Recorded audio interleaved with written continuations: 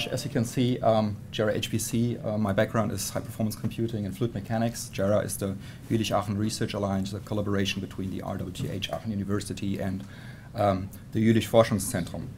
So I will concentrate on one topic in the whole pipeline of the simulation of nasal cavity flows, which is grid generation, for which we do DNS simulation, and we actually need to generate pretty big meshes, and therefore I wrote in my PhD thesis a paragrid generator. So basically, what are the disadvantages of serial grid generation or manual grid generation? Obviously, grid generation is very time-consuming, and it requires manual input when it comes, for example, to boundary-attached meshes. The domain decomposition for large-scale meshes can be very complicated, and for a large number of cores can also consume a lot of time. And serial grid generation requires, of course, for large meshes, a lot of memory. So the advantages of the meshes that we're using, which are hierarchical Cartesian meshes, are that we have a fully automatic mesh generation, which I present here in this talk. We have a simple method to adapt to the solution with adaptive meshes. We have a high accuracy due to the orthogonal mesh lines we have, and we can apply highly accurate schemes. And of course, what we also can do, what I will not talk about here in this topic, is the implementation of moving boundaries. So the advantages are obvious. With parallel mesh generation, we can generate meshes in a short amount of time and don't need that big amount of memory.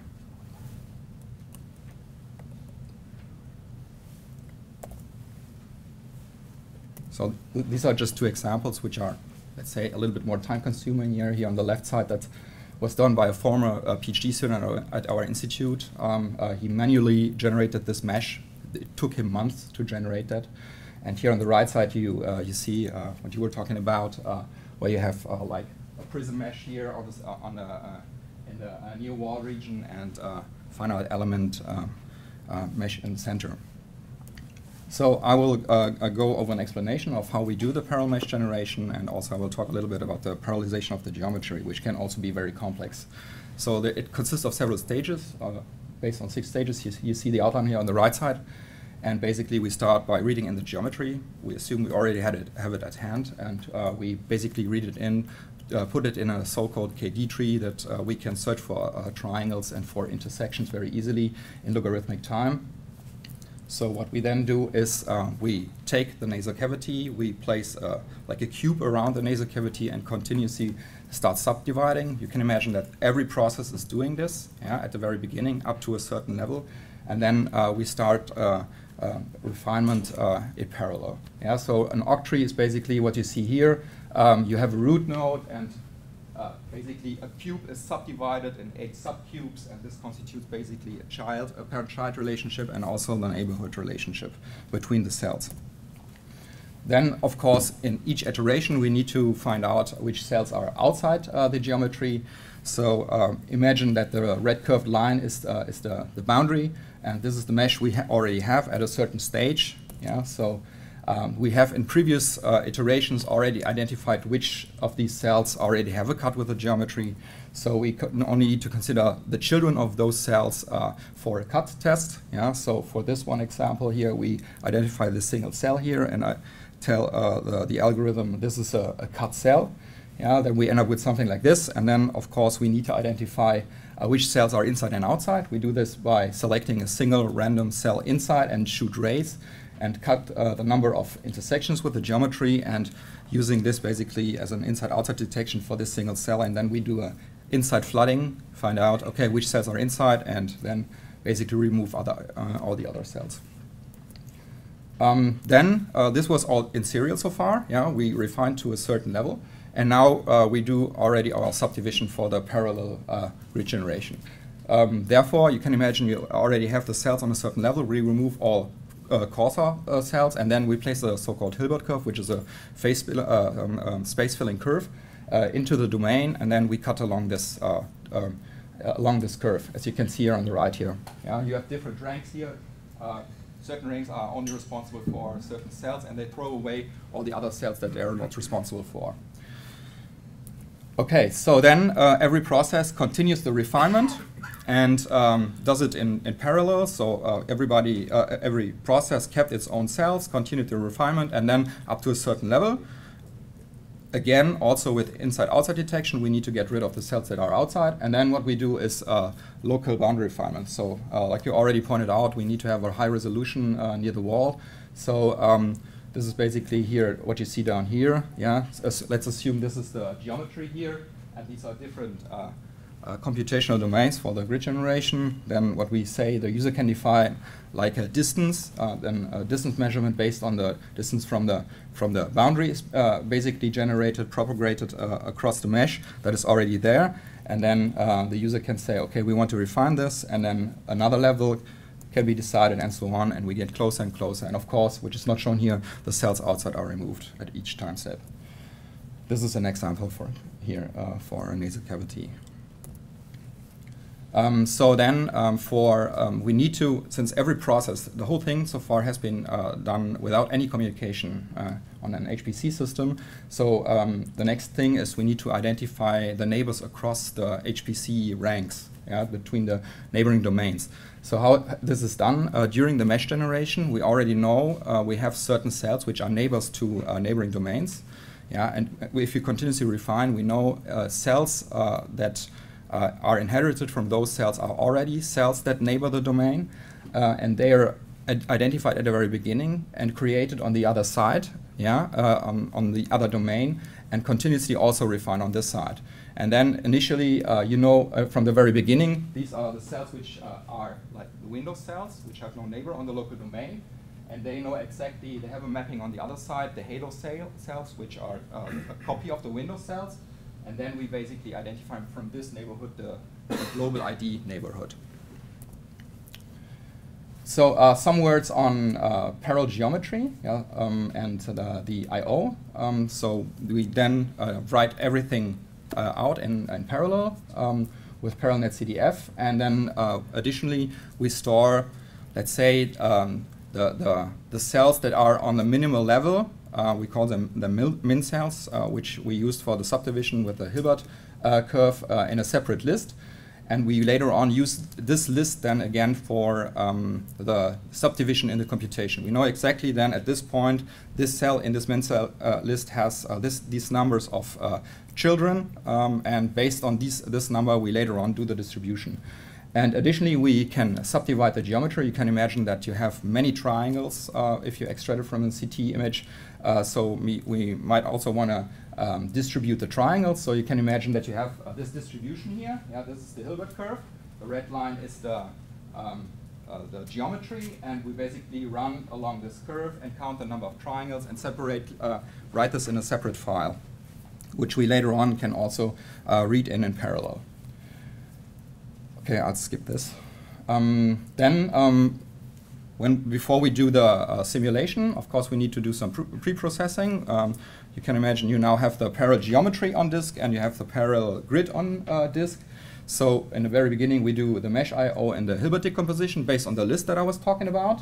And then additionally, we also need to find out which triangles belong to these cells. Yeah, so we look up this information in the geometry file, in the parallel geometry file that we wrote. Yeah, there we have a number of triangles and the triangle coordinates for a certain cell in this min cell list that we use for the decomposition.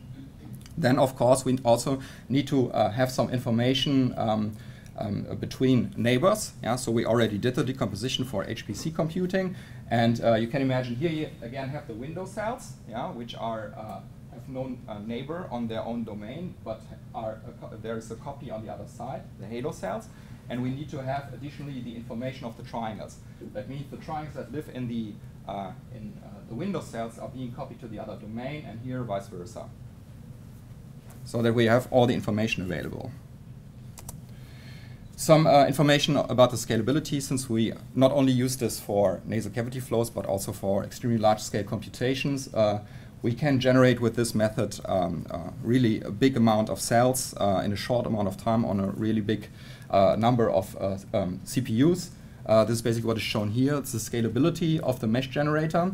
So we generated some meshes on 2 machines. That is on the one hand the Hermit machine, which was placed at HLS Stuttgart at the High Performance Computing Center there, and at JSC Jülich Supercomputing Center.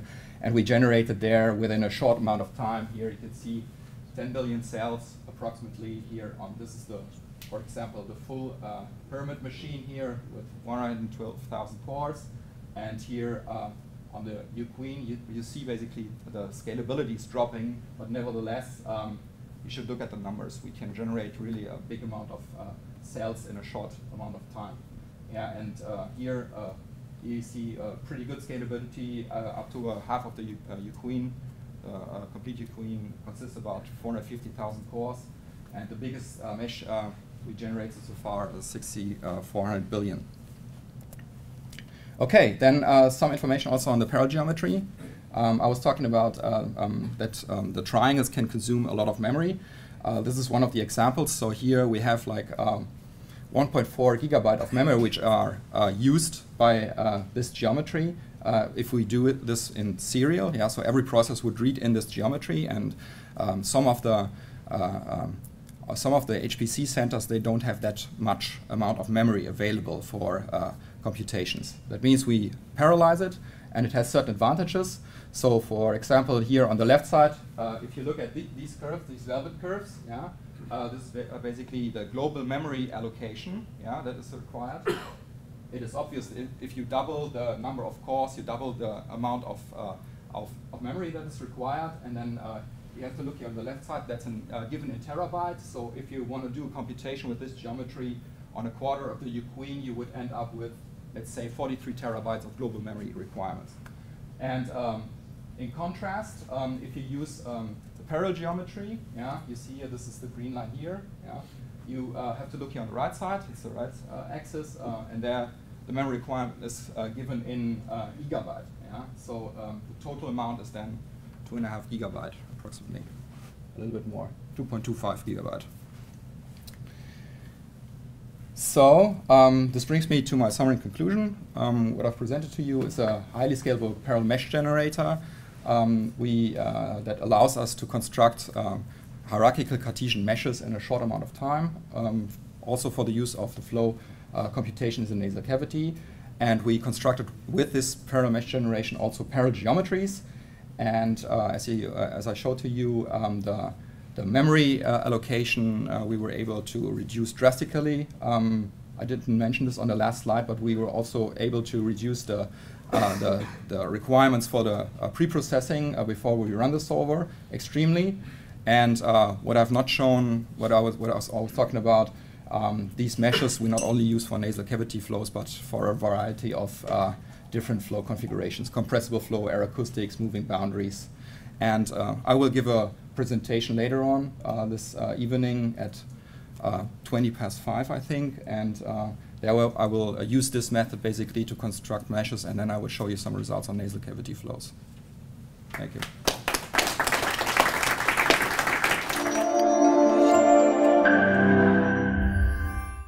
Yeah, it seems a pretty amazing job. In fact, it's quite similar to a SnappyX mesh, right? The SnappyX mesh is more or less working the same way. I guess that the very only difference is that you are introducing your Hilbertian, your distribution of the cells numbers. You're introducing that prior than SnappyX mesh. Have you compared the performance with them? No. No, just to know if you are touching them. But I'm not sure if they can produce this amount of cells in this short amount of time. What do you think? No, yeah, I guess, yeah, of course, they are producing that.